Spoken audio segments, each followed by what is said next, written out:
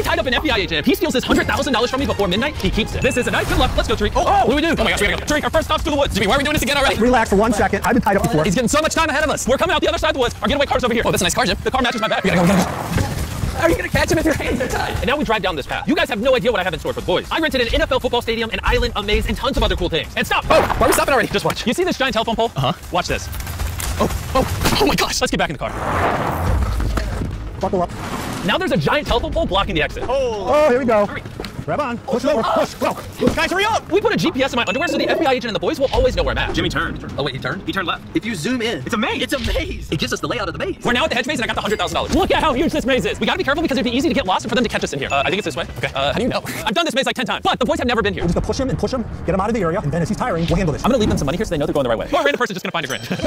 It says open 11 to 5. See if we can actually get right through it.